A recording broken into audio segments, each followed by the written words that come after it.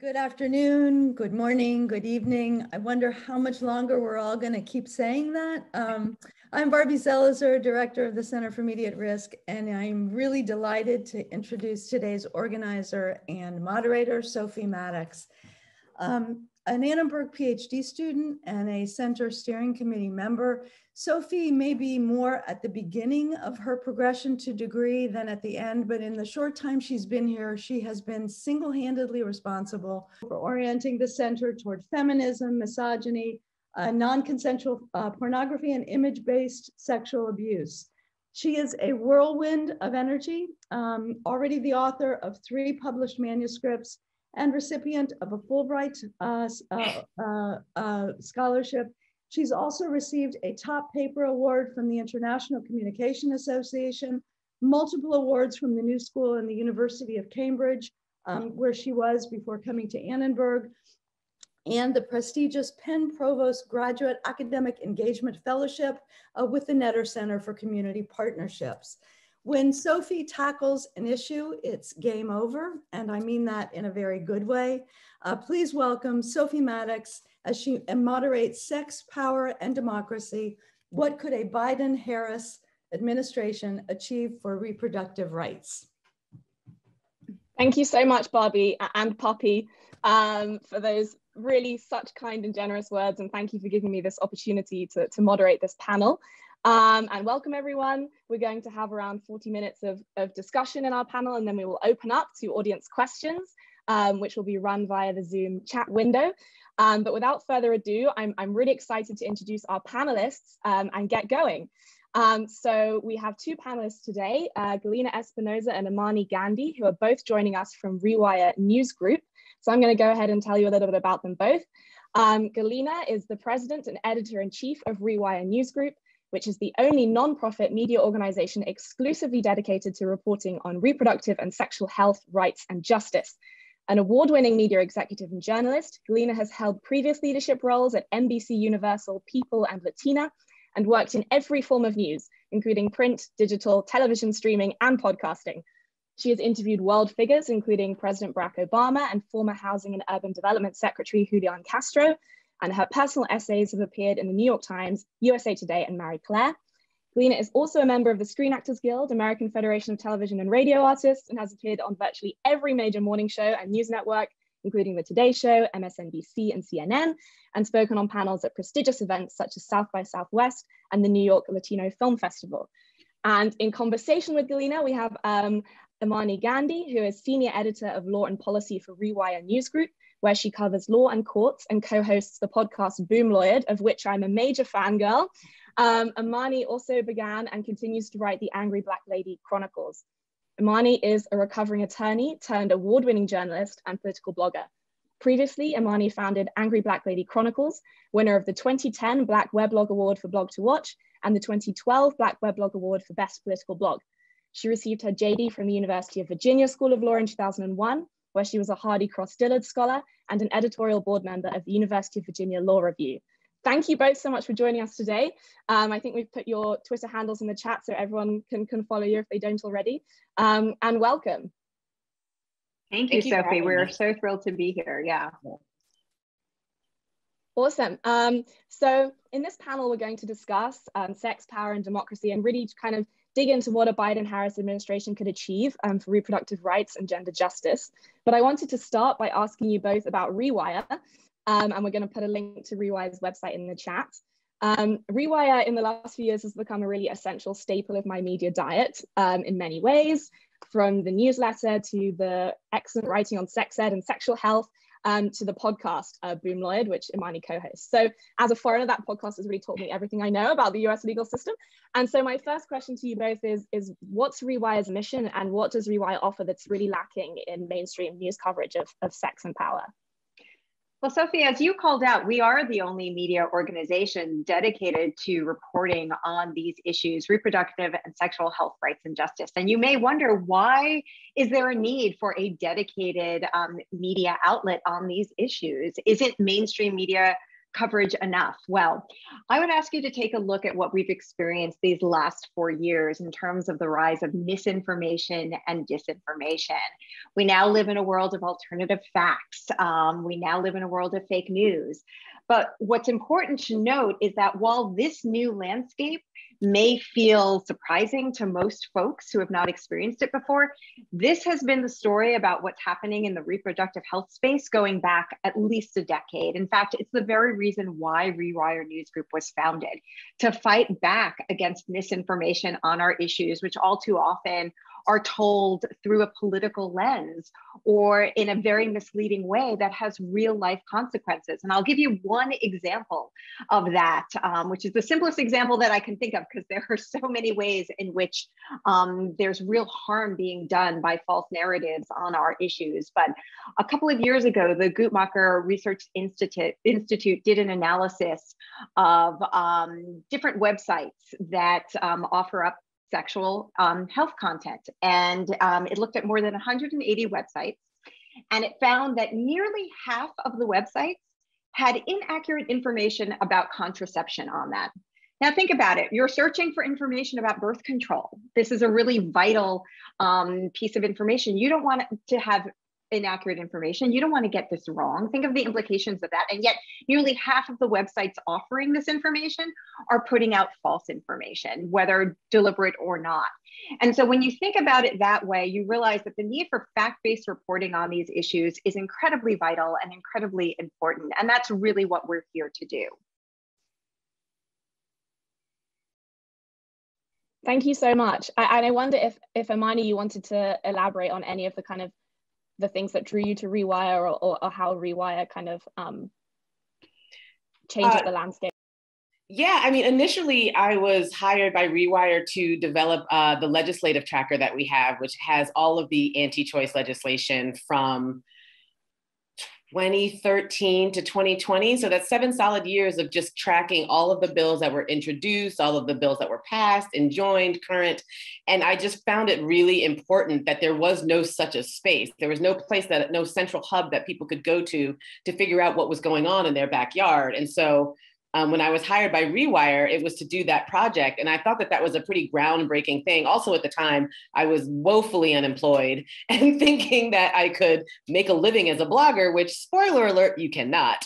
So it came, this job came for me at a really important time where I was just switching from private practice into, being being a journalist, trying my hands at journalism. And so Rewire has given me the space to grow as a journalist. And I think that's really important.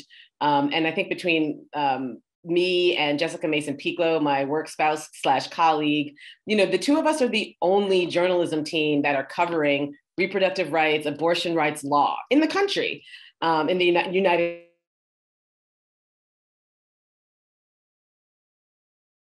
Oh no, looks like we're having a technical issue. So I will just build on what I'm sure Imani was going to say, which is that, one of the most alarming areas of misinformation sorry, Imani, are you back? Yeah. Go ahead. So I appreciate, what Rewire has done for me and what Rewire has done for, reproductive rights generally. Imani, I was starting to say that one of the most alarming areas of misinformation when we're reporting on our issues is in the pieces of legislation we look at, and how many of them are actually rooted not only in lies, but in medical impossibilities by folks who are not doctors and who don't understand basic biology and how the human body works. Imani, a couple of years ago, in fact, broke a story about a legislator, I believe in the Midwest, and Imani, I'll let you speak about this in more detail, who introduced a bill concerning ectopic pregnancies, which is when the fetus is developing outside of the womb, and somehow seemed to think that it was possible to reimplant the fetus inside the womb, which is just not even possible, and was trying to legislate based on just complete medical impossibility, as yet a particularly egregious example of the kinds of non-scientific actions that are taken when it comes to legislating abortion. I don't know, Imani, if you want to speak about that story at all. Yeah, I mean, you got it right. It was in Ohio, and just this man thought that you could reimplant ectopic pregnancies, which is not a thing you can do. And now we're seeing, Jessica and I have been covering these medication abortion reversal bills, which posit that you can reverse a medication abortion after you take the initial pill if you get an injection of hormones. This is absolute bunk science. The studies that the quote unquote studies that were conducted were based on sample sizes of 7 people. It's absolutely not possible to reverse an abortion, but these medication abortion reversal bills are now making their ways overseas. So a lot of what the Christian right and evangelical right are able to do here, they end up exporting our terrible abortion policies overseas. And I think that makes what goes on in this country a global issue. So when you combine the lack of attention paid by mainstream media outlets to these issues and the amount of misinformation that propagates these issues, you see the reason why there's a need for an organization like Rewire News Group that delivers fact-based reporting on these important issues. Thank you both so much. I think it's so kind of alarming to hear about this complete misinformation, disinformation that's been propagated for so long. And I see Rewire as being really on the front lines of this fight. And it's really interesting to hear you kind of reporting back from the front lines about the things that you're constantly debunking in your writing every day. And I wanted to ask, you've alluded to some of the biggest kind of areas of misinformation and disinformation, but what role has the mainstream media kind of played in colluding with this and in polarizing the abortion debate? And how has this developed under the Trump administration as well? So I'm so glad to hear you use the word polarizing, because it gives me the opportunity to debunk one of my favorite myths, which is that abortion is a polarizing issue. It's completely reasonable that most folks think that abortion is a polarizing issue based on the way that it is reported in the mainstream media. But here are the facts. The facts are that 70% of Americans believe that abortion should be legal most or all of the time, 70%. I would challenge you to find any other issue in America right now that 70% of folks agree on. I mean, it's a really clear majority. Even when you start to look at folks, people of faith, which is a conversation that's come up a lot since the election of President Biden as a Catholic president. The Pew Research Center last year did a poll of Catholics, and more than half of them also believe that abortion should be legal in most or all cases. So there's a real disconnect between the reality of the way most Americans feel about abortion and what we do see reported and what has emerged as the prevailing narrative, which is that abortion is a divisive issue. It's not a divisive issue. So why is it that so many folks believe that it is? Well, I have a couple of thoughts on that. NARAL Pro-Choice actually last year did an analysis. They hired an outside research group to analyze the way abortion is covered in the media. And what was most striking to me, and what explains why abortion is seen as polarizing, is that 80% of media outlets cover abortion through either the political team or the legal team. They do not cover abortion as a healthcare issue. They cover it as a political issue. So when you want to talk about how does an issue become politicized? Well, it starts by reporting it through the lens of a political reporter. Even more striking was that in the analysis of the stories that they looked at, 65% of stories quoted a politician. Only 14% of stories quoted a doctor, and fewer than 10% quoted a patient. So you almost have this, so when you think about the narrative around abortion is completely a political narrative. And yet it is a medical procedure that's either performed in a doctor's office or that you get a prescription from a doctor for medication abortion. And yet it is not in any way rooted in healthcare when it is covered by the mainstream media. So that's why it's become so politicized in part. That's why it's viewed as so polarizing, because it's only ever reported through that lens. And I think there's a real challenge that we have in flipping that narrative and starting to center patients and providers at the center of that narrative. But I would actually challenge all organizations to look at how they are covering an abortion and start to shift the thinking toward it being a healthcare issue, which is 100% what it is. And just further to Galina's point, you know, when you talk about the polarizing nature of abortion, you're usually talking about certain kinds of abortion, right? So the anti-choicers love to focus on later abortion, which is about 1.2% of the abortions that people have, but they like to focus on these later abortions because it tugs at the heartstrings, right? The idea of a 28-week pregnant person deciding just willy-nilly that they just don't want to be pregnant anymore and just kidding, I'm going to have an abortion, which is not something that happens, right? Like if you're 28 weeks pregnant or 25 or after 20, the likelihood is that you have some sort of medical condition, a fetal anomaly. This is usually a wanted pregnancy that people are terminating because their doctors are saying that that's best for their health.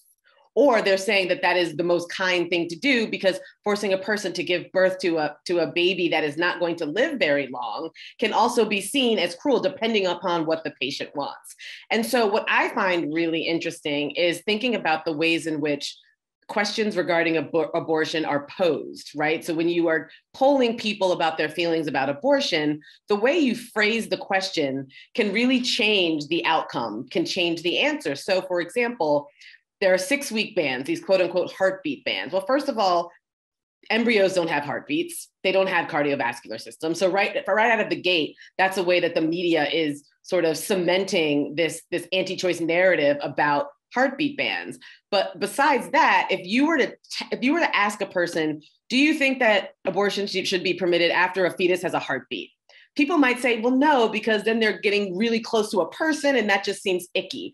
But if you say to a person, if you explain to them that there is no cardiovascular system, that fetuses and embryos do not have heartbeats, and then you say, well, what if I told you that banning abortion at 6 weeks means that most people won't be able to get an abortion because most people don't know that they are pregnant at 6 weeks. So it's basically a total abortion ban. You're foreclosing that option for a lot of people. Well, the answer is going to change.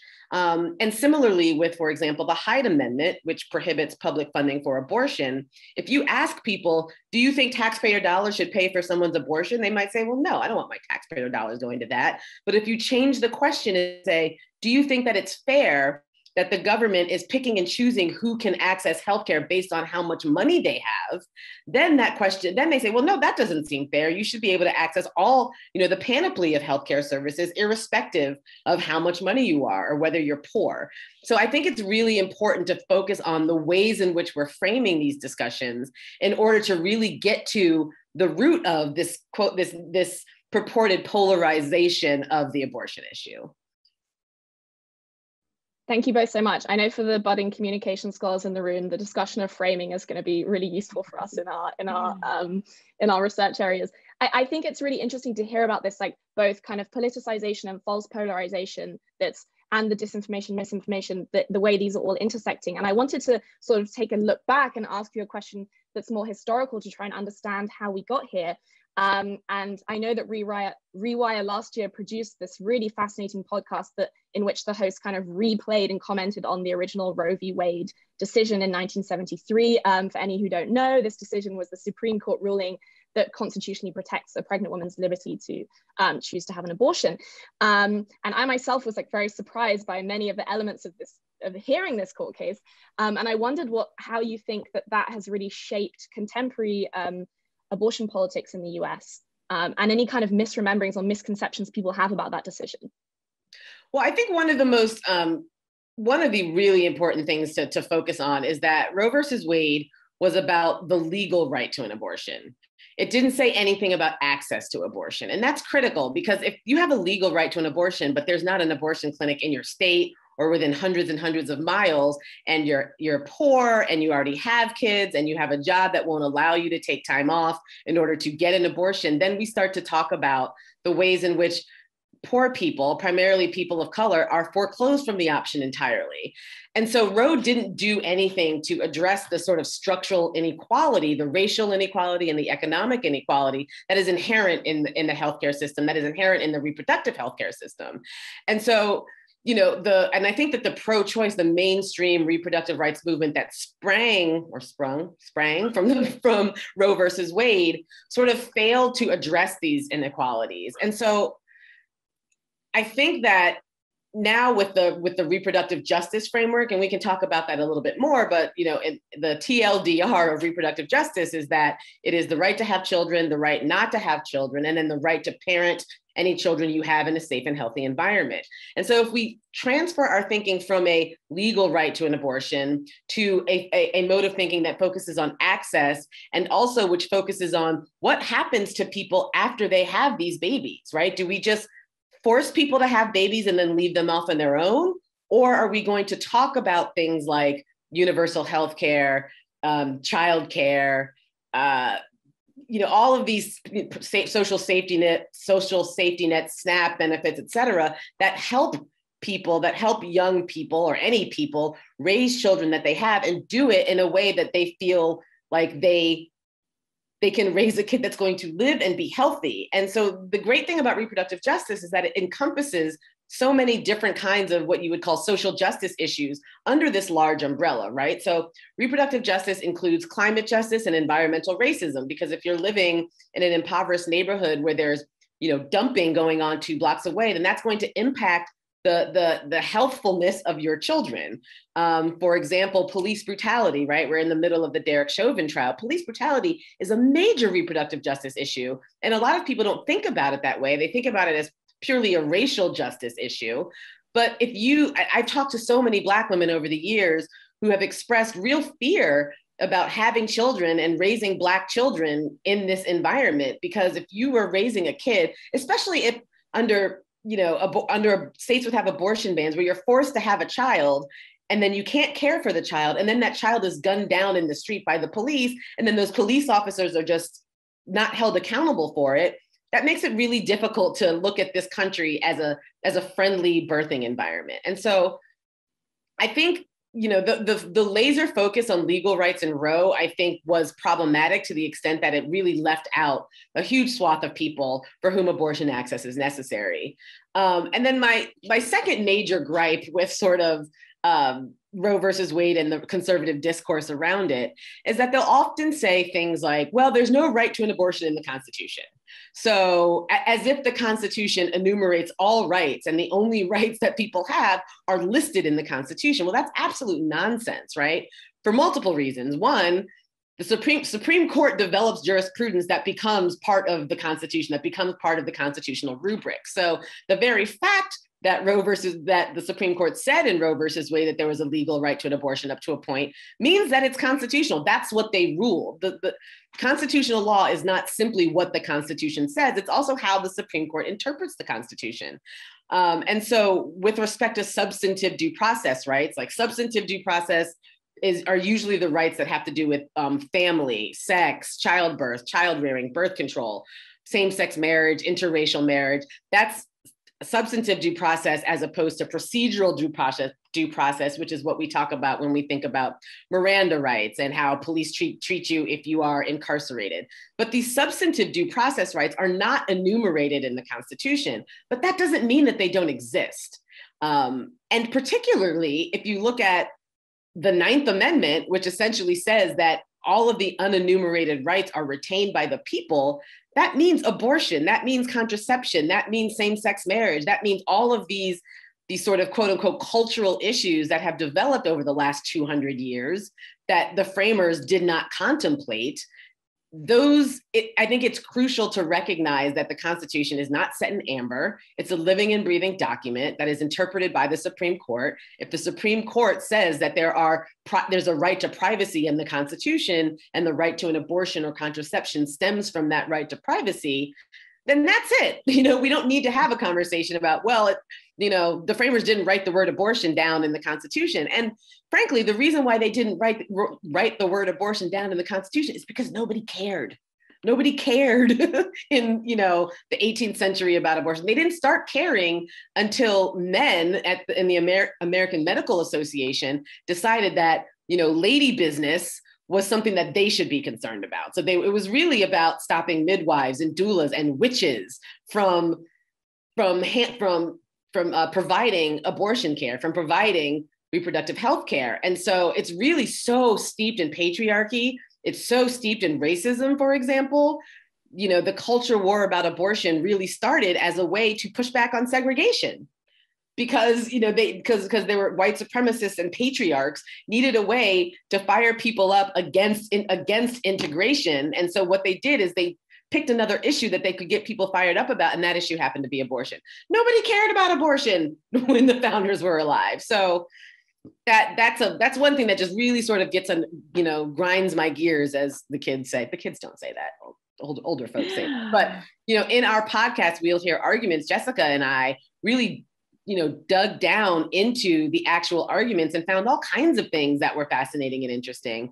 And so, yeah, I would encourage everyone to listen to that podcast. It's a very short podcast. You can probably knock it out in 3 hours, and you learn a lot, and you hear what the arguments that the lawyers were making and the sexism that was steeped in the arguments that they were making. And it's really eye-opening.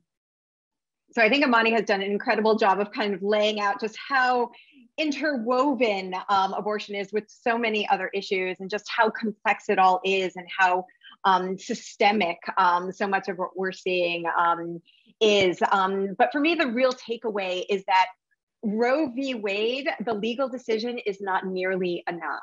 And I think that for a long time, there was a bit of complacency, or a bit of like, okay, we took care of that, abortion is now legal, so we're all good, right? But what we've seen, you know, ever since then, and particularly in the last few years, where we've seen this really, really picking up dramatically, is a chipping away at Roe in every conceivable fashion. Starting in January with the return of state legislatures, this has been the most active legislative session ever as relates to abortion, with literally hundreds of pieces of legislation introduced, all of which are aimed at restricting access in various ways. And I think that that's really what the concern is, that focusing on Roe is the wrong place to be focused right now. It's really what's happening at the state legislatures, including folks enacting laws that they know are outright unconstitutional, that they admit are unconstitutional, but that they are putting forth merely in the hopes of getting it all the way up to the Supreme Court, knowing that there is now a conservative majority on that court that may just be willing to give them what they're looking for, which is a rollback of abortion rights. Thank you both so much. I mean, there are so many threads I would love to pick up from those answers, but for the sake of time, I would just kind of love to say one thing around this constitutional fundamentalism that Imani is kind of referring to, that I think ties back to our discussion earlier about free speech and misinformation and disinformation, and how it's all kind of part of this really powerful attempt to just pull from this really kind of alt-right kind of fundamentalist reading of the Constitution. And in terms of Roe versus Wade, as Galina said, not being enough and being chipped away so aggressively, my next question is really kind of looking forward to what a Biden-Harris administration could do, especially in the wake of some really exciting new judicial nominees. What do you both feel realistically could be accomplished in the reproductive rights space and the gender justice space under this administration?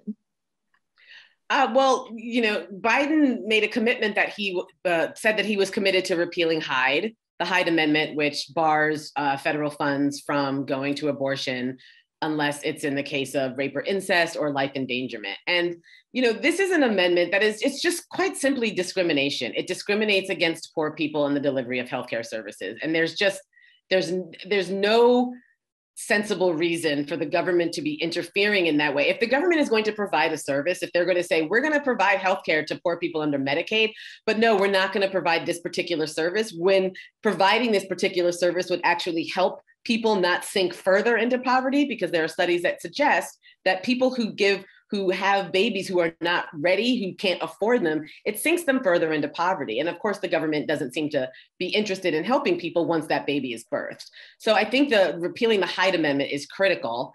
And it's also critical to repeal the Helms Amendment. There's a movement among some Democratic legislators in Congress to repeal the Helms Amendment. And the Helms Amendment is an amendment that says that it's a provision that says that foreign assistance funds cannot be used to pay for the performance of abortion as a method of family planning. And this is overseas, right? So not only are we saying you can't use funds here to pay for abortion, we're also, if we give foreign aid to other countries, none of that money can be used for abortion. Ironically, that money can be used if you have an unsafe abortion and need medical care to fix the unsafe abortion. Seems to me it would make more sense just to allow that money to go to reputable, legal, safe abortion clinics so that people can get the care that they need. But we are a very imperialist nation. We like to impose our values on other nations, even if those nations don't have those values, simply because we have the money to sort of throw our weight around and force other countries to do as we say. And the fact that this,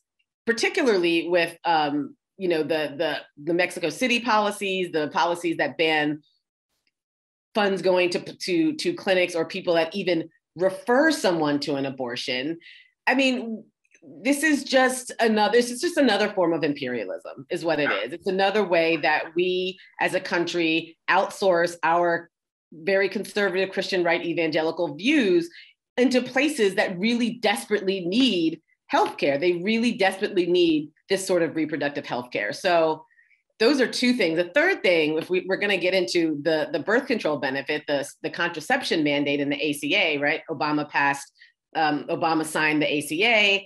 The ACA includes provisions that were supposed to bring about equality in healthcare services delivered to men and to women. And part of that equality was to make birth control copay free, right? So if you are an employer and you offer health insurance to your employees, or if you're a school offering insurance to your students and employees, you have to offer birth control coverage. You have to include birth control coverage, because studies show that insurers would much rather pay for contraception than have to pay for birth. It's much cheaper to just hand out birth control pills than to birth babies. And frankly, I think it's inappropriate for employers, unless you're a church, like legitimately a church. I think it is inappropriate for example, for for-profit companies to couch themselves as religious organizations somehow, like Hobby Lobby, where they sell yarn and crafts, is somehow a religious organization. That's nonsense to me. What you're doing is you're imposing your views, your religious views, onto people who may not adhere to those views. And we saw under the Trump administration that not only was he willing to provide religious exemptions to people who have religious opposition to birth control because they think it's an abortifacient, they think it causes abortions, which it absolutely does not. But so we see that these corporations don't want they want to use their religious beliefs to exempt themselves from birth control. But Trump also said, now you can just say, I'm morally opposed to it. So you don't even have to couch it in any sort of religious terms and any sort of terms that the Constitution protects, right? You can just say, I'm morally opposed to birth control, and then that's it. That can't be right. We cannot permit people to impose their religious views on other people. And that's what these quote unquote religious freedom laws are. They're religious imposition laws, and they're religious imposition laws that inure to the benefit of seemingly only Christians, because you're not going to see cases in the Supreme Court where the Supreme Court is allowing Muslims or Jews or Buddhists or anybody else to sort of exempt themselves in the way that they are willing to let Christian evangelicals exempt themselves because of the powerful lobbying, because they're powerful lobbyists and they're able to ask the administration to do these things. They're able to insert themselves into the government. Under Trump, HHS was filled with right-wingers, Christian right-wingers, people who work for Alliance Defending Freedom, which is a right-wing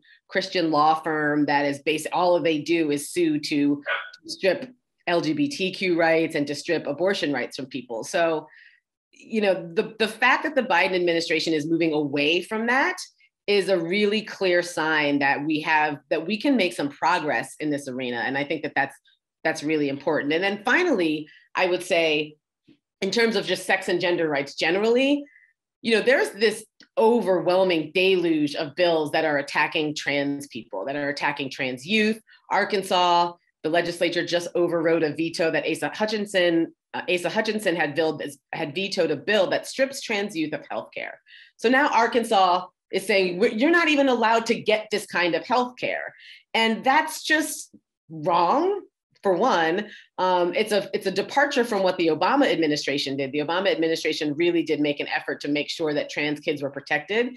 And I think that Biden can continue that work, or can get back to that work under Title IX by starting to refuse federal funds to schools that don't let trans girls play on girls' sports team or use the proper locker room and that sort of thing. So I think that I think the Biden-Harris administration has a real chance to be transformative. But it's going to take some work because these are fraught issues for sure. But there is actually an action that President Biden can take that does not involve policy, but that would be transformative. He can say the word abortion. He has been in office now for almost 100 days and has yet to say the word abortion. Why is this important? Well, how can you actually start to tackle an issue or have a conversation about something if you can't even name it? There is so much stigma around abortion to begin with. Not saying the word abortion only compounds that stigma. And I think the more that we can start to include the word abortion in conversations at the highest levels of government, the more we can move toward having actual thoughtful conversations about abortion and the actions that need to be taken. There's a real narrative shift that needs to happen that we've been talking about. But I do want to share this additional stat, which is that 1 in 4 women by the age of 45 will have had an abortion. 1 in 4. So when you hear advocacy organizations talking about how everyone loves someone who has an abortion, that's where this comes from. Abortion is not some outside other issue that, that most women never contemplate. It is core to the reproductive health journey that we all undergo. And I think that it starts with talking about abortion and using the language. I mean, can you imagine, President Biden issuing a statement about any other issue, whether it's trans rights or whether it's about preserving voting rights, and not actually using the phrasing voting rights or trans rights? That's what he's been doing with abortion. He's been relying on the pro-choice framing, which is really just kind of a tap dance around what we're really talking about. Abortion is a medical procedure, and it is something that should not be shied away from. And I think it will be a really important and impactful moment when he finally does say the word, and I hope he gets to that soon. I think that silence also is what allows this disinformation and misinformation to foster so much when there is really no ability to actually say the word and what it means. Also, I'm glad you raised the Arkansas anti-trans bill, Imani, because I wanted to just draw back as well when you think about imperialism, also the kind of corporate funders who back all of these bills, your Walmarts, your AT&Ts, and kind of the way that the access to funds is restricted at the user level, but also the funds that are being pumped in at the corporate level as well.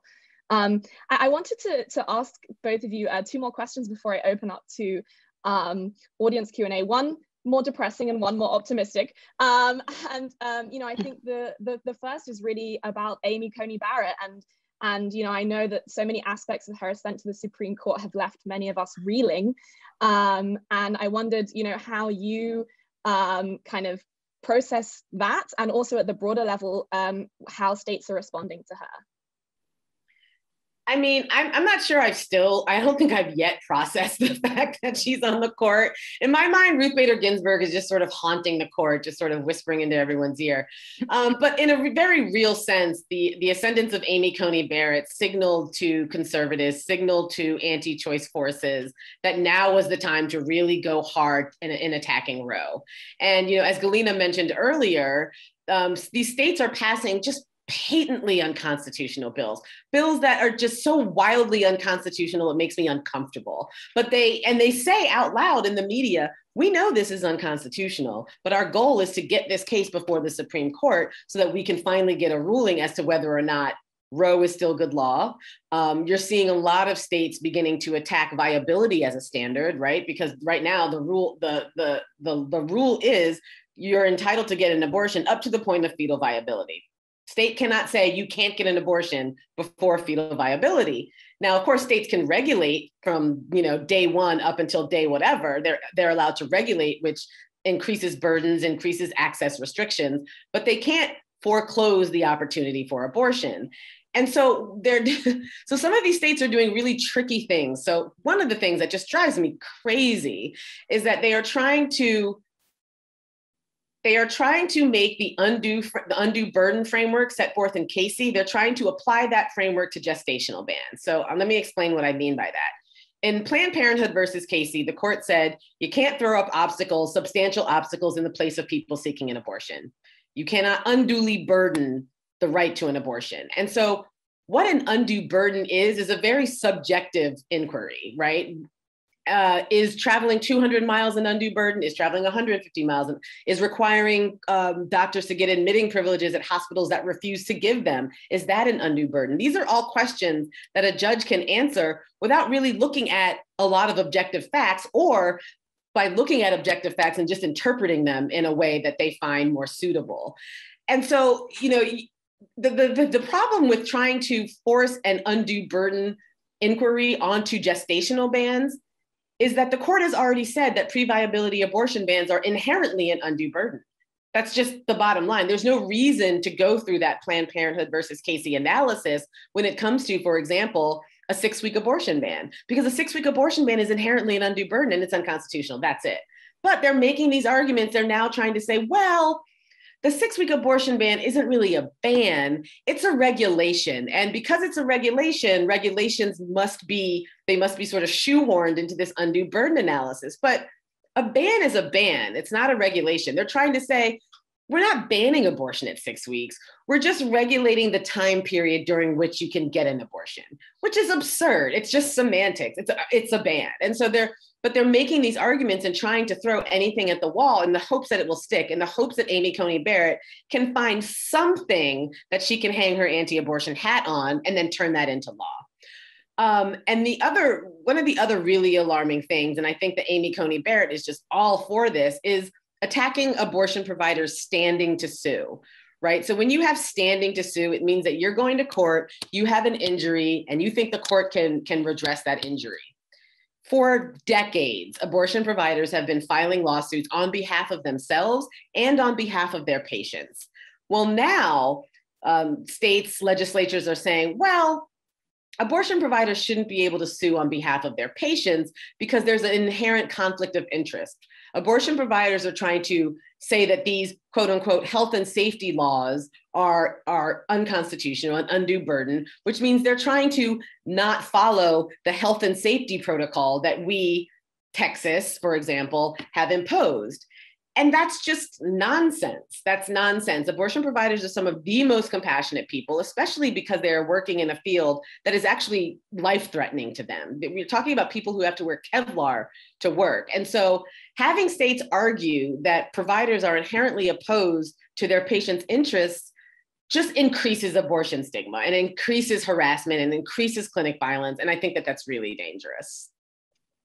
To me, Amy Coney Barrett is really the culmination of a long tail strategy adopted by the Republican Party to reshape the federal judiciary. In fact, last year we started up a franchise called Trump Judges because Trump was filling vacancies so fast with so many terrible nominees that we wanted to start exploring what the impact would mean for us and our rights for decades to come. I mean, Trump ran through more than 200 nominations with the help of Senator Mitch McConnell, and we cannot overstate the damage that was done to the court system as a result, and the ramifications of that in terms of the rollback of our rights that we're going to be seeing. Quite frankly, for the next generation. And Amy Coney Barrett, she's just the pinnacle of that. She's just, the culmination of that strategy, getting her on the court. And it is something we should all be concerned about. And you definitely, you mentioned that President Biden has announced his first slate of nominations for the federal judiciary. And it's certainly encouraging to see him right out of the gate taking this on as the important issue that it is, but it's going to take a long time to undo that damage. Thank you both so much. I'm going to open up for audience questions because I'm sure many folks would love to pose some questions to you both. So do go ahead, folks, and post your questions in the chat, and I'll read them out in full. Our first question is from Barbie Zelizer. She says, wow, thank you all for a terrifically illuminating discussion. It's hard as a media scholar to let go of your very important point of constructive polarization in regards to the framing of abortion, or in Biden's case, not calling it by name. Do you see this as emblematic of other marginalized issues? And if so, what might be the shared characteristics of what else gets demeaned by this process in the media and refused a medical/health framing? I wonder too if the inability to recognize a health frame draws from most journalists' own lack of expertise in the area. So I'm just All right, go ahead, Imani. Go ahead, Imani. Yes. Yeah, I think that abortion is one of those areas that sort of the people who sort of toil in the abortion world are just constantly doing it, right? Jess and I've been doing it for a decade. Jess has been doing it longer. And we are so ensconced in these issues that I think it becomes difficult for us to sort of step outside the abortion world and view it from how mainstream, just ordinary people would do, non-lawyers, non-abortion advocates, how they view it. And I think that goes, I think that counts as well for the media, because the media tends to focus on abortion when there's a huge bill, right? When there's a 20-week ban in play, or when Alabama bans abortion, but they are not really so tapped into the issue that they're able to sort of talk about it in the right way. And so what ends up happening is that abortion is sort of talked about and treated as if it's not healthcare, is treated as if it's something other than healthcare. And then that framing sort of just percolates throughout the media. And so you have, Jess and I and other people at Rewire News Group, some of our freelancers and our staff writers, who are desperately trying to push back on that narrative, but we're a small organization. It's going to be hard for us to sort of go up against the New York Times and the Washington Post and some of these other mainstream publications that frequently, that not only report inaccurate information at sometimes, but report it in a framing from the anti-choice side, right? Even the simple fact of calling these people pro-life is discussing this from the framing of the anti-choicers, because pro-choice people are also pro-life, right? And I would argue that a lot of anti-choicers aren't pro-life, they're pro-birth. So I think that the more that we can begin talking about abortion in a healthcare framing and encouraging people in the media to talk about it, to call members of the media in when they talk about it incorrectly and sort of correct them in a nice way so that we can, not make people angry, so that we can actually connect to people. I think that that's really important. And I do think it does stem a lot from some journalists' lack of experience in this area. I mean, it's a difficult area. It's an area that I've spent the last 10 years learning, and I still don't know everything. And so it's really hard to expect a journalist who isn't on the repro beat to understand all of the ins and outs of these laws and the ways in which abortion is framed, talked about, and legislated. But I think even beyond that, something that's become very clear these last few years is that most media outlets don't know how to handle it when folks outright lie to them, and when there's just a bombardment of lying, right? Think of how media outlets struggled to cover from day one the inauguration, false reporting of how there had never been crowds that size at the inauguration, despite photographic evidence to the contrary. Think of how the media twisted themselves into a pretzel trying to figure out how to reconcile the official statement, the lie, with what they knew to be true. And think of all of the moments during the Trump era when that proved to be true. Now look at how this has been happening in abortion all for more than 10 years, an issue that is undercover, that is not covered by the right people. The lies just get reported, right alongside the truth. And so you don't know how to distinguish between fact and fiction anymore. And that's really what has happened with this narrative. And, even, seeing how the media reports on these pieces of legislation that are being introduced, and, quoting state senators saying, we are doing this to protect the health and safety of women, and presenting that as, oh, this is why they're doing it, and not in any way trying to parse that or break that down, or to point out how this is completely flies in the face of the health and safety of the very population they are purporting to help. I mean, there's just has not been that kind of rigorous analysis and questioning and pushback because the lies have been so blatant, have been so overwhelming, have been so consistent that it has almost become an adopted part of the narrative. And, you know, and I don't think we ever thought that this could happen in general, but it has happened in general. And it all has its roots in what was happening, you know, a decade ago in this space. And also, you know, to answer one of the other questions that Barbie posed about whether or not this is emblematic of other marginalized issues, I think it definitely is. If you look at the way that the media is talking about trans healthcare, right? We've got Arkansas that has just banned healthcare for trans youth. We've got a lot of cisgendered white men who are making very loud proclamations about puberty blockers and hormone treatments. They don't know what they're talking about, but they are able to sort of coat their, honestly, it's a lot of it is bigotry in this thin veneer of concern, right? Like, oh, I'm not transphobic. I'm just concerned about trans youth. Are we pushing trans youth too far into, quote, transgenderism when maybe maybe in a few years they'll grow out of it, as if being trans is a phase, as if trans youth, kids don't know what's going on with their own bodies, their own gender identities. It's not painted as a healthcare issue. It's painted as a cultural issue. And abortion suffers from that same problem. Not a healthcare issue, it's a cultural issue. Both of them and we're are treating healthcare politicians as experts on these issues when they truly prove time and time again that they know nothing. Right. Not even basic biology. Right. And treating white cisgender men as experts on trans issues to the exclusion of actual trans people who are speaking about their own experiences. I think that's really problematic. And I think in a way that links back to the statistics Galina was sharing at the beginning about how very few women who've had an abortion are quoted in articles about abortion, and the way in which basic journalistic practices of getting quotations from different sides of an argument seem to be devoid from coverage of reproductive rights. We have a question from Richard Stupart that says, thanks so much for such an incredible conversation on Galina's observation about the media struggling to cope with outright lying. Do you see or hope for a change in reproductive health coverage out of the lessons learned by the media post-Trump? I wish I could be that hopeful, but I think truly until the lens in which abortion is covered changes, we're not going to see any kind of change until we start to draw the connections between abortion and gender equity. We are not going to see the conversation change until we have a president who can say the word abortion. We are not going to see a change. I mean, we see just, you know, the stigma runs so deep and is so widespread that, you know, there needs to be a conscious decision to overhaul this narrative, and it requires multiple changes to be made.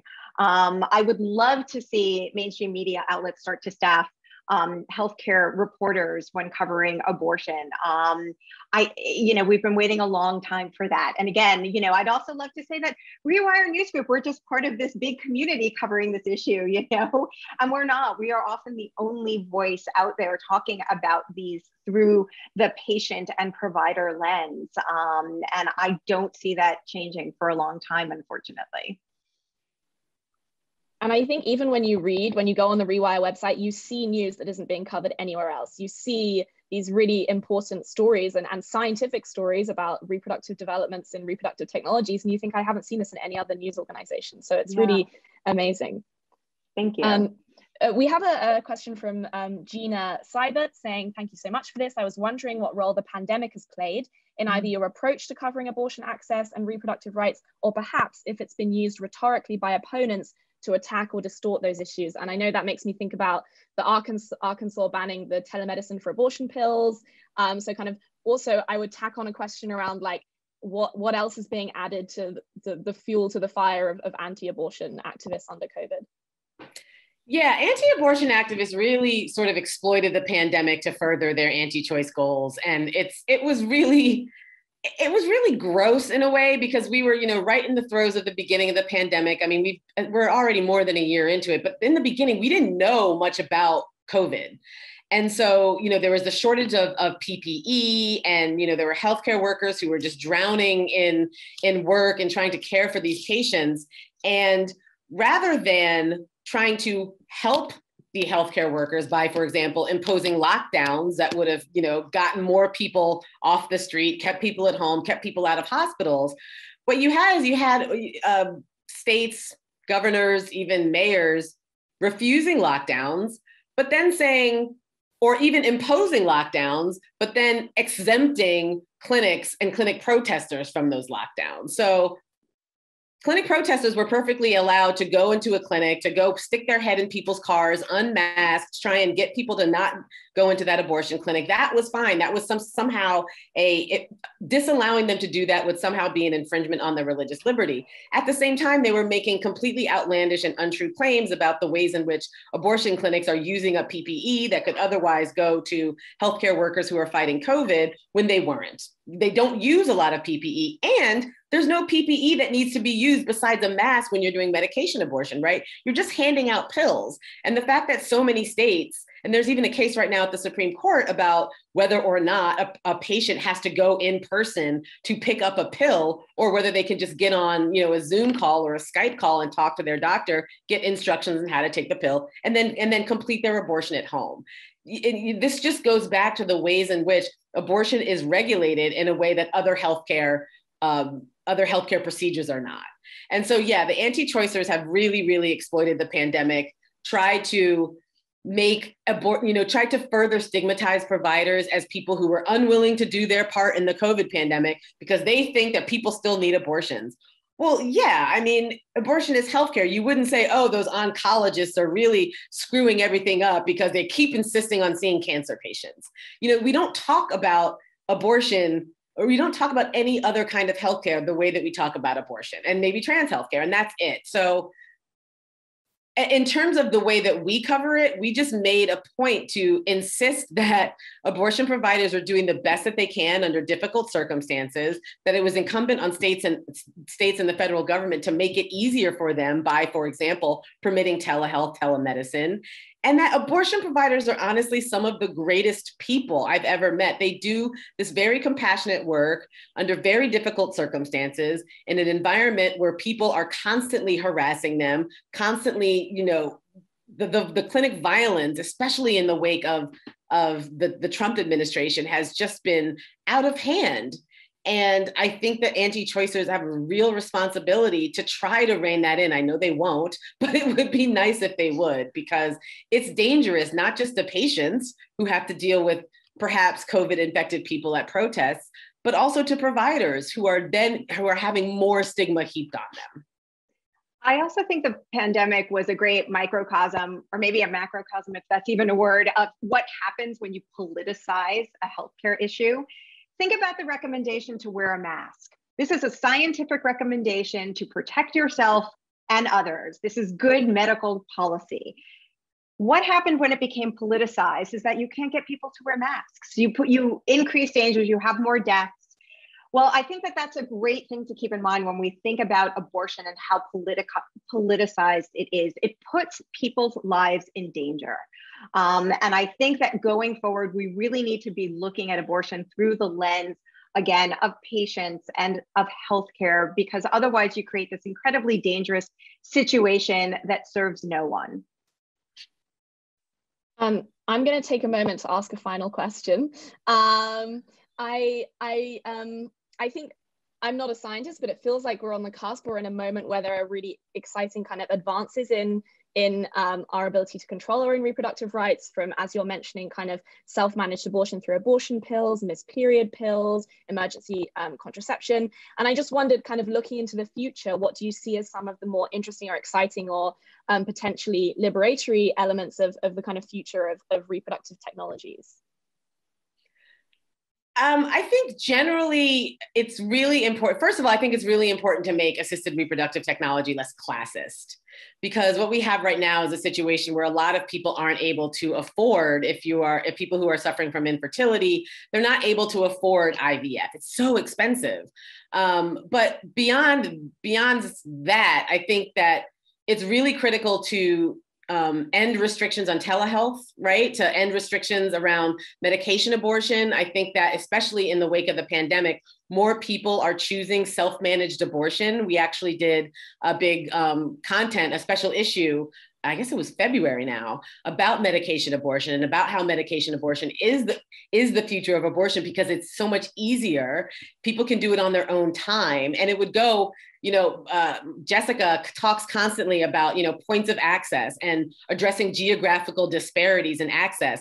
Allowing medication abortion to just flourish and thrive would really take care of these problems. It would ameliorate the problems of people, for example, in rural areas who don't have access to clinics, who have to drive hundreds of miles to get to a clinic or even to a hospital.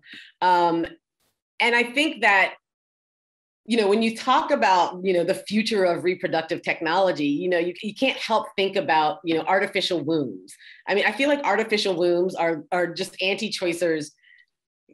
That's just the pinnacle, right? If they can sort of normalize, if they can, first of all, get it to the point where artificial wombs are common and are used, and they can normalize it, that's good for some people who are suffering from infertility. It's bad to the extent that they are going to use that as further evidence that people should not be able to get abortions, because we can just take the fetus in your womb and implant it into this artificial womb, which means now we can just criminalize abortion because you don't need it.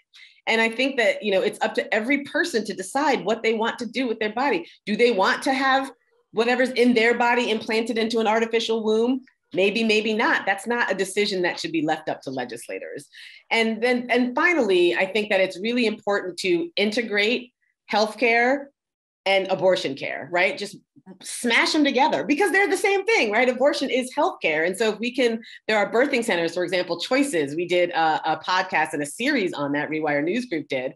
And, this is a new-ish birthing center in Memphis, Tennessee, that offers a panoply of reproductive healthcare services. And I think that is really important and key, especially when we're talking about access. If we can start doing more pop-up birthing centers that offer everything from abortion to childbirth, I think that's better for people who are able to become pregnant.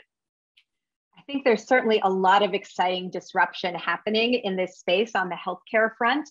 I would love to see a similar kind of disruption happening in the coverage of these issues and on the media front. Thank you both so much. And thank you so much for this discussion today. I think I'll wrap up considering the time. This panel has been so helpful, even just for me in processing these kind of contradictory moments that we're having right now in this space. I wanted to thank Barbie Zelzer, Emily Plowman, Joanna Berkner from the Center for Media at Risk for making this panel happen. And thanks so much to everyone in the audience for your attention and for your questions. And go listen to the best podcast ever, Boom Lawyered. Thank you all so much for this opportunity. We appreciate all of the support. And yes, go listen to Boom Lawyered. Yes, thank you. Thank you. We really appreciate it. Bye-bye.